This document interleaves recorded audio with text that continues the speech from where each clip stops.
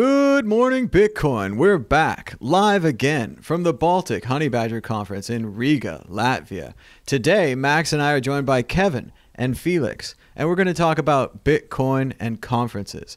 So first of all, Kevin, what's your background? What kind of Bitcoin conferences have you been working on lately? All right, so yeah, on the conference side of things, I've been co-organizing Breaking Bitcoin in Paris last year with Elizabeth Stark and a guy called Pierre, who is usually in the shadows. And this year we organized Building on Bitcoin, also known as Bob, in Lisbon with Pierre. And for next year we're gonna have another Breaking Bitcoin. So we plan on like alternating once every 2 years, just because we don't want to get people tired of one specific topic. So yeah, Breaking Bitcoin 2, April somewhere in Europe. We don't know yet where, so yeah. Breaking Bitcoin was a wonderful conference last year. Not only did I get my first chance to go to Paris, which was wonderful, but also my friend JJ actually broke Bitcoin. So that was very exciting, although many people didn't want him to break Bitcoin, and there was a lot of debate and discussion about that. And Felix, you're a world traveler. What do you think of the Bitcoin conferences? Do you have a favorite or something you remember from them? Yeah, I mean, I've been to way too many conferences for sure, but I've probably seen them all. I like that the fact that we have so many, that you have a lot to choose them, and I like the fact that they're also global. Like you have some in Latin America, North America. Scaling is moving around a lot on like continents. Breaking is moving around in Europe. So I really like the fact that, because not everybody has the chance to like travel to all of these places. Even though I think financial crypto is something that they do it like they do like island hopping in the Caribbean islands. So that sounds nice. Beaches. Yeah, there's definitely not a shortage of conferences, I think, at this point. But I think we need to like keep the topics interesting, right? Because you don't want to go to ICO Scam Fest. No. I think those I have a feeling that like we were gonna see less of them, but I could be wrong about that. I've been wrong about that in the past, but these bubbles sometimes can seem to continue longer than you would expect. Well, you know what P.T. Barnum said: "There's a sucker born every minute, and 2 on Tuesday." So that's a good one. Yeah. No, I when I go to these conferences, I also use them just like to connect with people. I usually watch most of the talks like later, if they're hopefully like recorded and live streamed. Yeah, and then just like to connect some people, right? Because they have some people like, for instance, the FOMO guys. They building the Lightning Hack Days in Berlin, and now they will also want to expand to other cities. Like I think Hong Kong and New York are going to be next.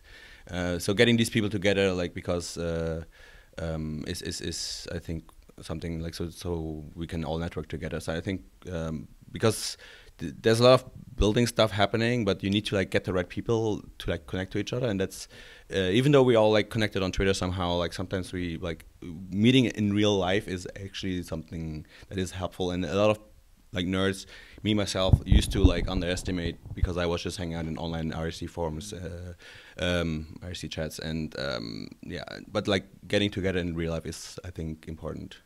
Exactly. I once told a friend of mine that I'd be fine just live streaming Burning Man, and then it turned out that it's probably better to go there and experience it for yourself. And definitely with so many conferences and so many scam fests going on, you're giving away my secrets here, that I hang out in the back and that I try to meet people at conferences. I rarely see the speakers. I haven't seen any speeches at this conference. I prefer to go and to interview people, and as well after the conference when we go out at night and you really get to meet people. Even if you don't drink, the Bitcoin community is very inclusive. People just want to hang out and talk to you about Bitcoin. And everywhere else in the world, you can get no one to talk about Bitcoin. But at these special conferences, they'll talk your ear off. Programmers, the new people, the old people, everybody. Bitcoin, Bitcoin, Bitcoin. So Kevin, what was your favorite part about the conference, or do you have any special memories recently? Yeah. About this one or any? Any of them, yeah. Yeah, so JJ at Breaking Bitcoin was actually interesting, and they just been today on Twitter again a massive argument about that. So it's been a year and people are still arguing about it. So great stuff. That's for sure. That's a big, at least an important memory. I'm not sure it's a good one, but it's an important one. It was very dramatic. I remember Elizabeth Stark angrily asking questions, and then Peter Todd in the back seeming to take him apart legally, seeing if he knew the standards and the proper methods for a disclosure of a bug like that. And JJ was like, yeah, I told some people and I told some Bitcoin devs. And I think Peter brought up again, as Peter likes to do, a killer point when he's like, what about all the other projects that are built on Bitcoin who might be subject to this same bug, who are learning about it right now on the Breaking Bitcoin live stream? It was a very exciting and fun moment last year. Max, what about you? Do you have a favorite conference moment, or how many have you been to a lot of conferences? Well, the thing is, unfortunately, I could not travel to a lot of these conferences, and that's why I always stress the importance of recording the talks and the lectures, because that gives the opportunity not just for the people attending at the point in time at the specific location, but for an eternity, everyone in the entire world has access to this information, and that is key. That is so important. So I did watch all these conferences online. Also good that you can 2x the speed, so you know, get even more content.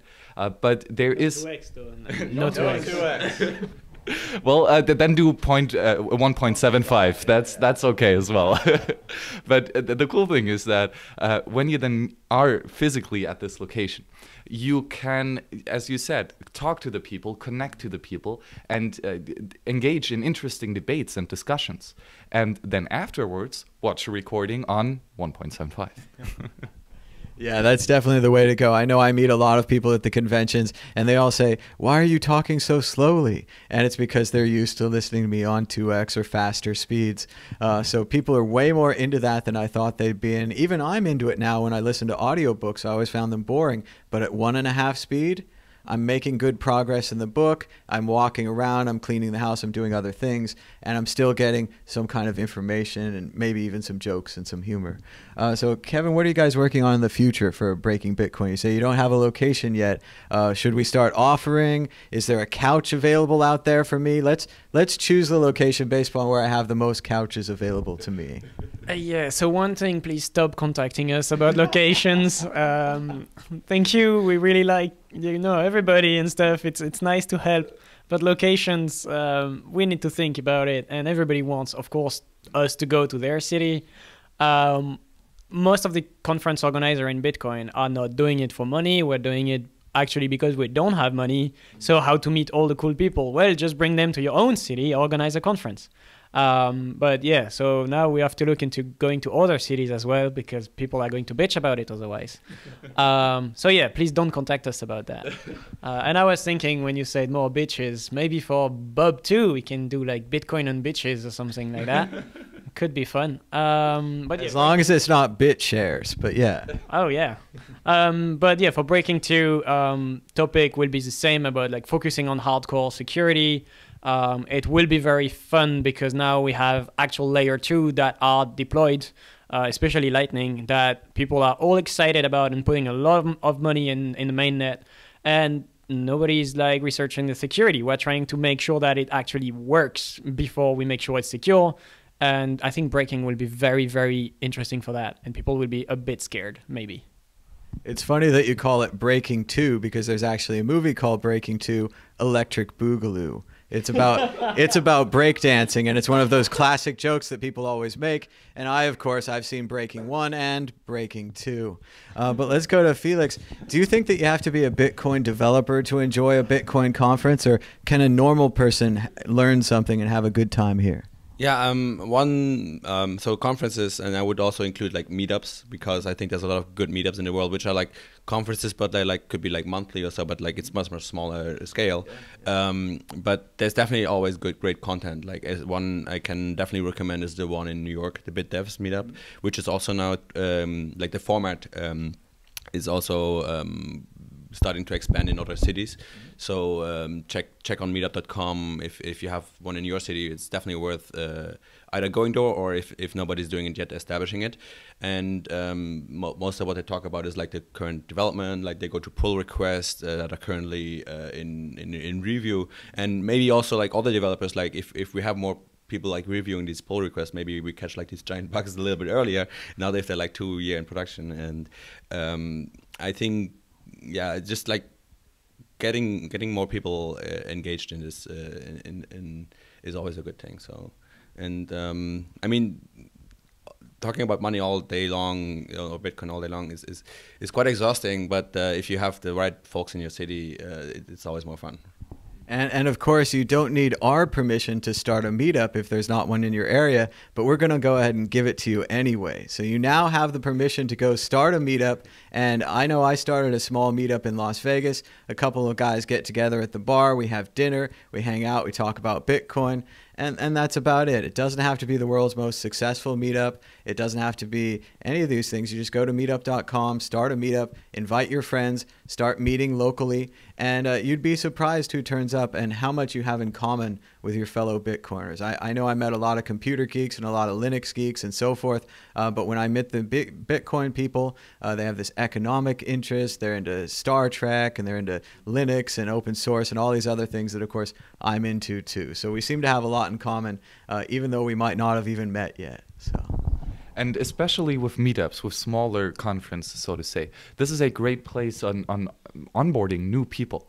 Because even at the meetup, you do not have to have the technical experts there. You can have every lay person, right? It doesn't have to be an expert. There is no such thing as a Bitcoin expert. And these meetups can be used perfectly to show the people how, not only how great Bitcoin is and how easy and beautiful it is, but also how great the people are that are supporting this new money.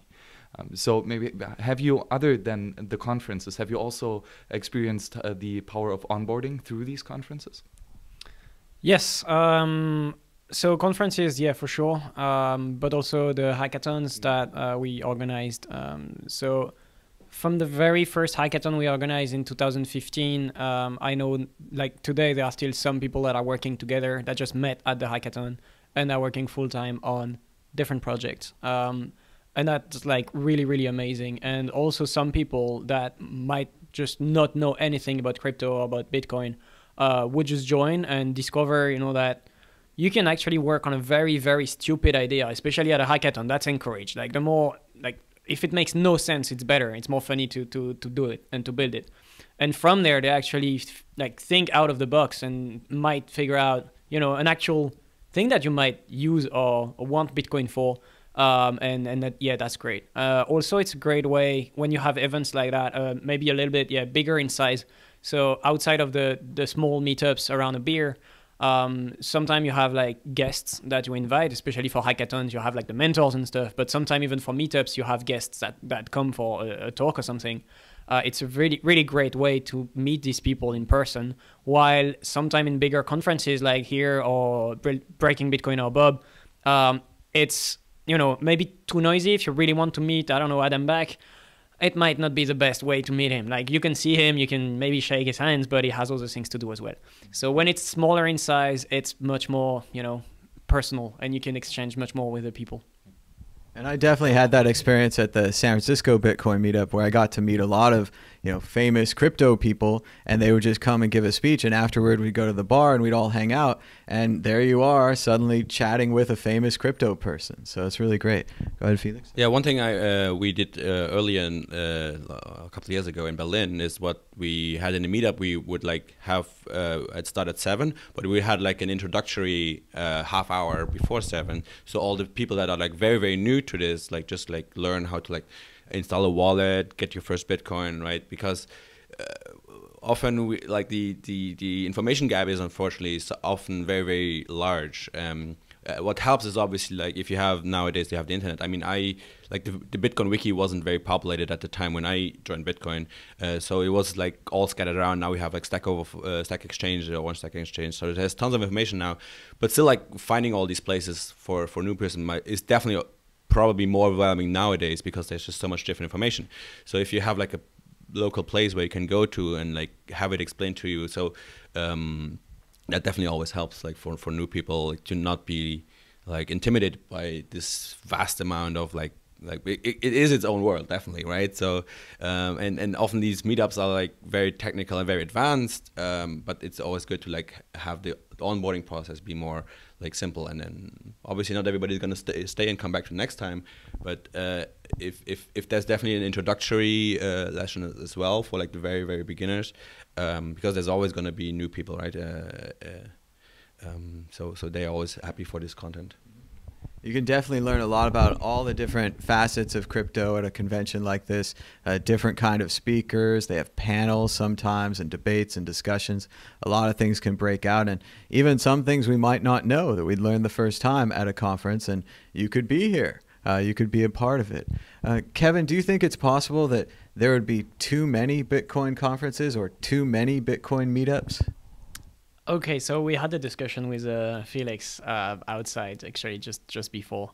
In my opinion, probably not, as long as it doesn't dilute the crowd. So if you put some restrictions, such as, for example, focusing the topic, like we did at Breaking Bitcoin, or like Scaling Bitcoin did at the beginning. Now they're a bit more general, but like when you focus your topic on something, then you can have like 10, 15 big conferences. If they have different topics, you will have the right crowd for each conference.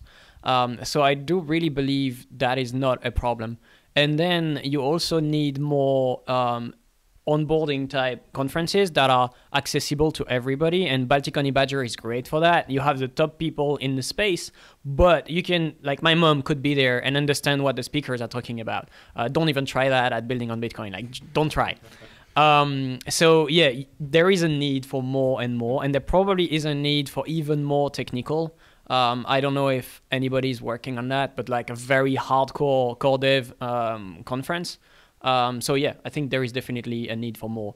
Meetups, actually, yes, you can always have more. Right now, we have a space in Lisbon, so I'm based in Lisbon now, and we opened a space called The Block. It's a cafe / meetup / office space. And at the moment, we have 3 meetups per week, and they are all technical. Not necessarily on Bitcoin only, but they have to be technical. So it's not about money, it's not about token, it's not about like anything like that. Only technical aspects, mostly blockchain related. So, but not always. Can be security, can be a bit broader in the spectrum of what we use as technologies. And yeah, 3 per week. We have people always.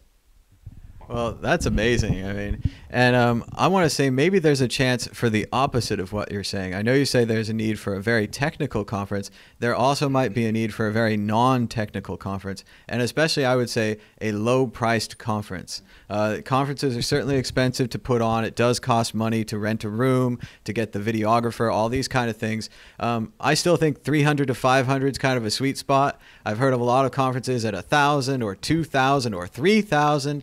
Ethereum, exactly, and ICOs and all these other things, and their main focus at these conferences seems to be get rich quick. And I've heard about a lot of those and seminars and things and multi-level marketing, and if only I could get a triangle scheme to work just the way it's supposed to, I'm sure it would all work out fine. But until then, maybe we should have some onboarding conferences where it's very basic. You get a wallet, maybe you get a Trezor for attending, maybe they show you how to use it, and we get a bunch of new people from the community to come. It's relatively low priced, and even that conference I think could be done even quarterly or even monthly, and move it around. Obviously it's going to take some organization and a structure and things, but these are the kind of things we need: a chance to try Bitcoin in person, a chance to meet other people who are trying Bitcoin in person, and to all be skeptical together, all to not believe, and then to come out of it saying, I got $20 on this Trezor now. It's a pretty interesting toy to me. Maybe it's $30 in the future, or maybe it's less, but I always tell people it's like email in 1995. I didn't have anyone to email, but I learned how to use it just in case I would in the future. And people haven't stopped emailing me since. I wish they would, but it keeps coming in. I filter out the ICOs and things, but they work around it now. They found new names for them. So what I think about the saturation of like conferences and meetups, I think it's like sure, you might have that like regionally, right? But I mean, Bitcoin is supposed to be like a global currency, right? So we have like 5, 6, 7 continents, how you count them, and 190 countries. So you can definitely like organize something where like for your local community, and that is what is community driven, like these meetups and conferences. So I definitely think maybe like globally like a few key large ones. Sure, there might be like only like a ceiling of that, but for like the smaller local ones, you can definitely like organize it, and I'm definitely happy to see more and more of these conferences being established in different countries, maybe also like first, second, third world countries, whatever they call it, right? So I think that I think like in South America I actually see a little bit less development, and Africa actually, where I would love to see more. So yeah, if you want to organize something, like it's all community driven, right? Nobody needs to tell you to do it, but you can do it. That's absolutely right. It is all community driven. There isn't a Bitcoin Foundation telling you what you can and can't do. Everyone needs to volunteer and make their own way in this. Kevin volunteers for the Breaking Bitcoin. We volunteer for the World Crypto Network. We're all trying to spread Bitcoin in our own way, and I don't think we need a centralized hierarchical structure to tell us that we're doing a good job. I think we're doing a plenty good job on our own. And especially for onboarding new people. I also like the concept of going to a non-Bitcoin conference or festival. Like, for example, in southern Germany, there was the Sonido Festival, a hippie vegan music festival. And we did a little donation drive here on the World Crypto Network. We raised 0.05 Bitcoin. Not too much, right? But that helped us go to this conference, talk to all these entrepreneurs selling their goods and services, help them set up their first Bitcoin wallet, and gave them a sticker. Bitcoin accepted here, right? And then we went to all the people attending the conferences, had a little Bitcoin booth, and we just were talking to them, showing them how it works, sending them a few Satoshis, not much, for free. If they wanted to have more, they could sell us their goods and services in exchange for Bitcoin. And then they already had a place to spend their Bitcoin at the local conference. And this, you have a nice little niche localized group of many people that want to try this currency out, and now they can. And that is something that I think is perfect for onboarding the layman. Those people who would have never thought about using Bitcoin and never thought about attending a Bitcoin conference. They are there for the music. They're there for the food. And that way we can onboard these people as well. I think Max is absolutely right. We need to reach out to the audience that's not our own. As much as I like hanging out with Bitcoiners and talking Bitcoin with Bitcoiners, I know it's not really getting us anywhere because there are no new people. So if you're not going to bring in the new people, we need to find a way to reach them. And I think going to their conference, going to more general conferences like maybe a CES or a video game conference or something that's tangentially related, but not directly related. I mean, we're plugging the direct one pretty good. The Bitcoiners hear about the Bitcoin, so it's going good. Anything else, Max? Well, the question maybe for you guys again is that what is a nice ratio between really technical stuff and onboarding new people, or can you even say there's a ratio? Okay, yeah, this is a great question. So most of the Bitcoin conferences are still organized in a completely voluntary way. So the organizers are not paid, the speakers are not paid, and that's like pretty specific to Bitcoin. So people think, and people actually have the right to complain when they're not happy with something in a conference. That's perfectly fine. Give your feedback. We are okay with that. But do realize that this is time we all invest. And when I say all, it's the organizers, but also the speakers. This is an insane amount of time that they are giving. So usually the thing is just that the organizers pay for the flights and accommodation, and flights are in economy class because we really don't have money. And that's how the speakers come. And then, of course, we have sponsors, because without that, the ticket would definitely not pay for all the expenses. So for the level of technical, I think it's the organizers who should decide. I really like hardcore technical stuff, so I organize technical stuff. If you want something more, broad and trying to get the biggest Bitcoin conference, please do something accessible. Because as you can see, the Bitcoin conferences today, the big ones are like 300 to 400 people. Take Ethereum, the conferences are like 5,000 people. It's what is wrong? And it is 10 times more expensive to go, well, maybe not let's say 5 times at least more expensive to go to an Ethereum conference. Paying a few thousands euro or dollar is the norm for an Ethereum conference. And there are thousands of attendees. In Bitcoin, we're trying to get conferences at around 200, 300 euros. And we only get like 350, 400 people to come. We are not even completely full. We could get bigger if we wanted. It's just that we don't have such a crowd of people going to conferences. So maybe that's still too expensive. I don't know. Oh, and I can also add something that might be useful for the viewers. So the cost of organizing a conference, I can be transparent about that. So for building on Bitcoin and breaking Bitcoin, so I don't know here for Honeybadger, I don't know the budget. But our budget is between 150 and 200,000 euro for organizing, and that's without anybody getting paid, right? And only flights and accommodation for the speakers. So that's the amount of money. So say 200K and you get 300 people that pay something like 200, 300 euros. So you see there is a big lack of money in the accounting, so we really need sponsors as well. So thank you, and please support the companies supporting us, the sponsors, like buy their stuff, buy Trezor, buy Ledger, buy whatever. And volunteering really is the way of Bitcoin. We volunteer pretty much here at the World Crypto Network. We get some donations. We get a little Patreon, little YouTube ads. It's not a lot of money. Maybe Max will get a Purism laptop here if people keep donating there on the old tally coin.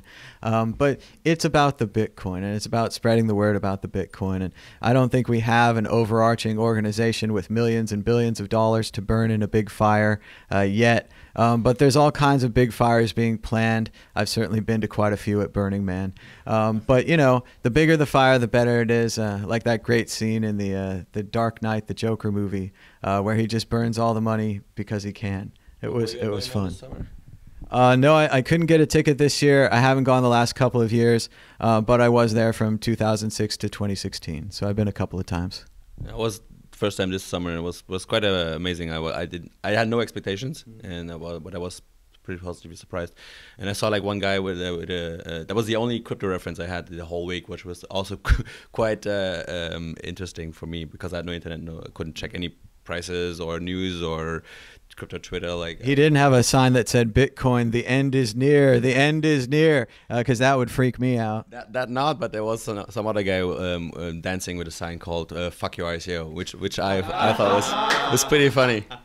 That's pretty good. And they do have a Camp Dogecoin at Bitcoin. You might be able to check them out. A lot of the distributed dance party guys set that up. I got to hang with them one year. It was fun to be at Camp Dogecoin. But yeah, Burning Man's a great place. You can do anything you want there. Nobody bothers you. It's a very interactive city. It is a city. It's a functional city. There's a lot of organization there. People are always like, it's a hippie fest or whatever. But there are lines, there are streets, there are grids, there's a public utility group. There's a whole infrastructure that they've built. And again, we're going to need similar infrastructures here at Bitcoin. You know, we don't have a lot of enforcers yet, but there is some security at this conference to keep people safe and to keep other people out and so on and so forth. But it takes that same kind of structure on a smaller scale to run a Bitcoin conference that it does to run something big like Burning Man or a music festival like Bonnaroo or Glastonbury or whatever. All of these things, people come together to support the things that they like. And they like music, or they like partying, or they like art, or they like Bitcoin.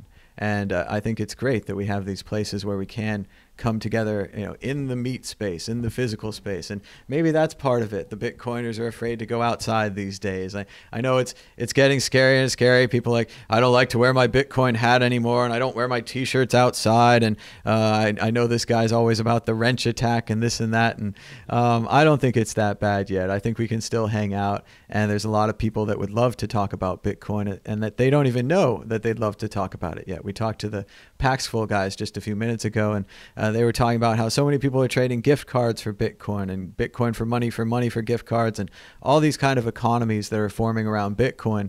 And maybe there's a Bitcoin business out there that you'd like to start, or you'd like to accept it for your art or your crafts or your work. And you just need that little push to get the wallet and to get set. And if we had more of these Bitcoin conferences and these meetups and these entry-level events for everybody, I think we'd be better off. I think there'd be more Bitcoiners. But thanks so much, guys, for the discussion. Thanks, Felix, and thanks, Kevin. Anything that people should know about the next Breaking Bitcoin conference, the website, anything like that? It's probably going to be breakingbitcoin.com again. But yeah, I don't have many details to announce yet. Just follow us on Twitter. That's where the announcements will be made. We are trying to not get it too big in terms of like, this is a very technical conference, so it's really for the hardcore Bitcoiners, and usually the announcements are only made on Twitter. So if you're not on Twitter, you might miss out on Breaking Bitcoin. That's one of the things I should just say. Just follow the Breaking Bitcoin account, and you will have all the news there soon. Hardcore Twitter promotion at the end there. And of course, shout out to my friend JJ for breaking Bitcoin. That was the funnest thing ever, even though some people didn't like it. And Felix, where can every time we have like a big conference, there seems to be around the conference seems to like a giant bug being discovered. So maybe we should have less conferences so we discover less bugs. And I'd also say whenever Mad Bitcoins tours Europe, the price of Bitcoin just seems to go straight up. So maybe we should have more of that too. But Felix, where can people learn more about your work? Do you have are you working on a book about your travels around the world or a blog or something like that? Yeah, I guess the book is a long-term project, but it's not too late to start. Yeah, eventually. I think once I've reached like 192 countries where I've spent Bitcoin, then I'm gonna write the book. I think I'm still working on the fee estimation stuff. Whatthefee.io. So if you want to save on your fees, some wallets have terrible fee estimations, so you can save money there. And yeah, follow me on Twitter at Felix Weiss if you want to keep up with that. I'm also interested in UTXO management, so if you were interested into that, I think there can be a lot more optimization be done for all kinds of wallets. So yeah, reach out to me. All right, great. Thanks so much, Kevin and Felix, for joining us. It was a great talk about conventions and what we can do in the future.